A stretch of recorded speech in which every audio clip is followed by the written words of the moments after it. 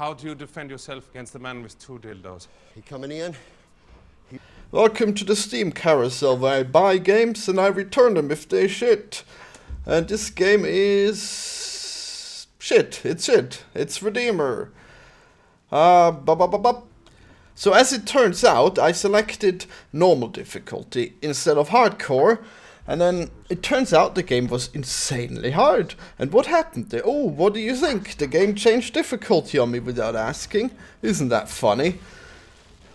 The video clearly shows me selecting normal difficulty, but later, 2 hours later, it turned out it changed to hardcore in the settings. And thus my nightmare had begun.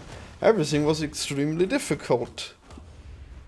Probably why I didn't like this game, because it's not a game that handles difficulty well. It's a game that makes you respawn and then you have to kill all the little guys before you get to the big flamethrower guy that killed you in an annoying way.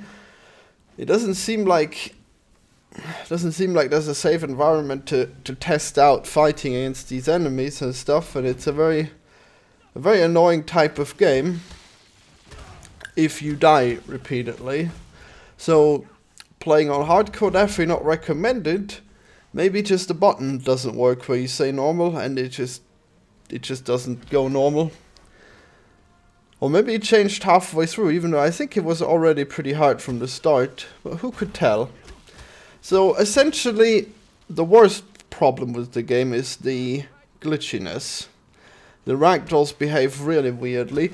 Most of the time the finishing moves is just him throwing the guy away and then that's it. He just doesn't get up anymore and that's, oh jeez, I'm dead. I guess I better faint. And other times he does an elaborate animation, but instead of that being a good animation, it just clips him to the position where he's gonna be. He could potentially like clip like 2 body lengths around, and it's so fucking weird, especially in a game where you have to avoid attacks, I suppose. Yes, it's very, very odd. But then again, I guess after the animations finish, you teleport back, I think. I'm not even sure. Either way, I played it for 2 hours and I thought, yeah, I'm gonna keep playing this. It's kind of interesting, but then as soon as I loaded it up the next time, I just thought, no, it doesn't feel right. None of this feels right. It's just the controls, they don't feel right to me. Maybe it has something to do with the fact that I don't like Hotline Miami type games, where you move around with WASD and then you use your melee attacks with the mouse and you have to accurately aim them with the mouse buttons. I always hate when you have to do that. And, well, I don't think this game has that so much, but, well, I guess you aim guns and that's pretty annoying in this game. But they have very limited ammo, so it's not too bad. But then again, the shooting is pretty terrible. You're not gonna deal reliable damage with guns. It's pretty weird. See, the controls with the melee controls and the aiming in general is that you've got basically unlimited mouse movement. That means it can go all over your screen, and then the character has to point to where it is. And I guess it would be more convenient if it would if the mouse would kind of move back towards the center of the character so you can just change direction easily. But then again, that doesn't really make sense, does it? Alright, now I got it. So the issue is that the game changes camera a lot. So what does the mouse do when the game changes camera? That's the question, right? Because it zooms in and it does like an epic finishing move, and then you have no idea where the mouse is, right? And that's the issue. And you wouldn't have that issue if the mouse would be like limited to a circle around the player when you don't aim your gun, I guess. If you aim your gun, you don't want it to be limited.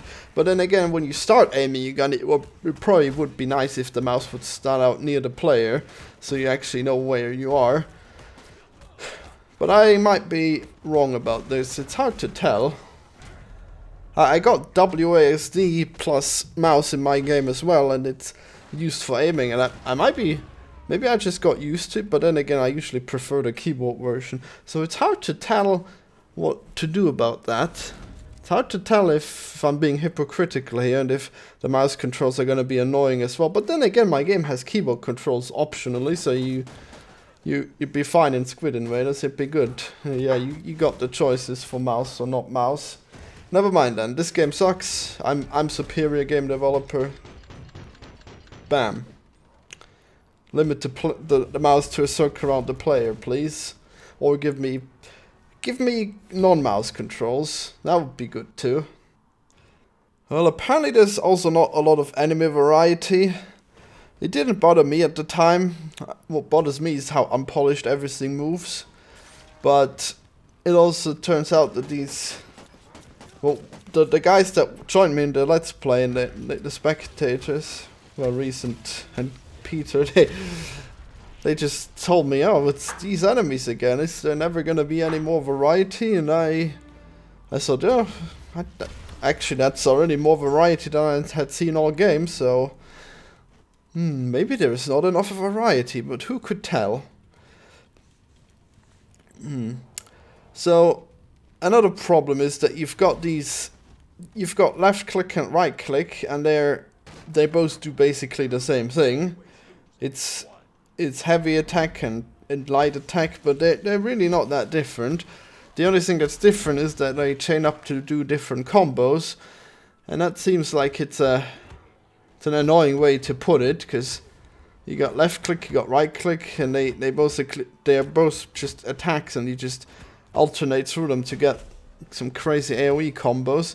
But then you got Q to be your block button, and I think that's a weird choice, but I guess I could probably have just remapped that. I'm more used to mouse 2 being the block button, but whatever. I guess there's just not going to be enough buttons on a mouse if you're going to have 2 attack buttons that are basically similar. Well, let me see, what is the Steam reviews of this game? What do they say? I don't even know. Yes. I successfully returned it, by the way, for €7. Wait, €7? Oh, I thought it was... Oh, it's still on sale, right. Well, sale ends in 30 hours. I guess if you want it, you should probably go for it, but I wouldn't recommend it. I mean, there were some redeeming qualities, but I mean, it looks nice and everything. It's just the game feel that rubbed me the wrong way, and I don't know what to do about it. I'm just gonna tell you. Well, let me know what you thought of the game. Apparently, it's got 70% positive reviews on Steam, which is not great for an indie game, because they normally get up to 80 or 90, but yeah. I guess it's... I suppose that's a mediocre indie game then, yeah. I don't think indie games ever get lower than 50%. Well, by the way, if you see those guys... Okay, so the game starts out and you fight guys that you can punch and they get interrupted.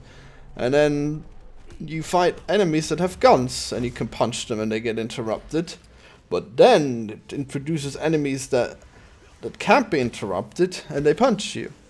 What gets annoying is when they can punch you. Oh no, when they're armored, so you can't interrupt them with attacks, and they've got guns, and they're gonna shoot you. And the only way to counter that is not obvious at all, because you press Shift and E, and that disarms them. And I don't know why you can disarm them when you can't punch them in a way that interrupts them, but okay. I guess that means we've got 3 attacks now that are very specific. Who knows?